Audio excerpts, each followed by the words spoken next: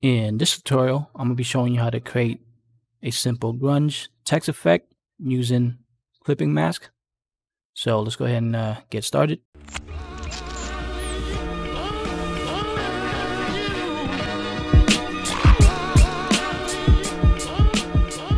Alright, let's go ahead and create a new document. I'm going to hit Control N for new. I'm going to do 1920 by 1080. I'm going to keep it at 72. Just click Create. And I'm just going to invert this. Hit Control I.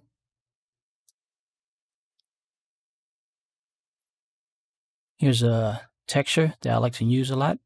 So what I'm going to do is I'm going to drag it into Photoshop. I'm going to zoom out. I'm going to hold Shift and Alt. Bring the size up to that. Hit Enter. And I'm just go ahead and delete the background. Don't need that. And I'm going to create a new adjustment. Levels adjustment. I'm going to bring the size. I'm going to bring the white down to right there. And I'm going to Control T. Hold Shift and Alt. Just bring it up just a little bit.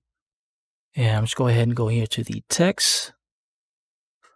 And the text I like to use is called Another Danger.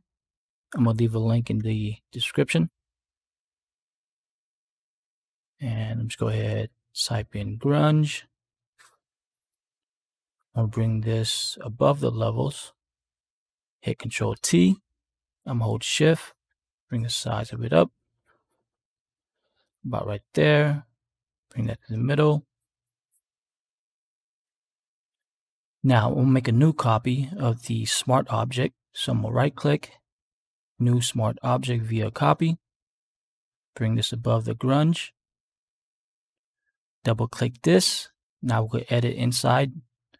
So I'm going to hit Control I to invert it. Control S to save. Control W to close it. Now we have the background and then the inverted version. Now I'm going to create a clipping mask. So I'm going to disable this. I'm going to show you how it works.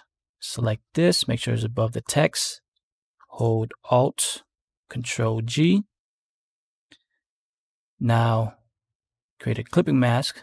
And we just go in here. We can change it if you want. And it's always going to take on the texture on top. I'm just hit Control Z to undo. I'm going to change this to multiply. Hit Control T. Hold Shift and Alt. Bring the size of it down. And just bring this back. So I like the texture on the left and the right. I'm going to make another copy. So I'm going to hit Control J.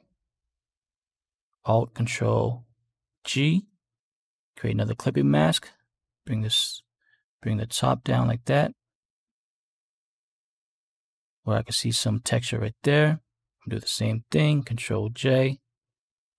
Alt Control G. Create a clipping mask. And bring this up. About right there. So here's the before and then after. Now if you disable the background, you can see the text right there.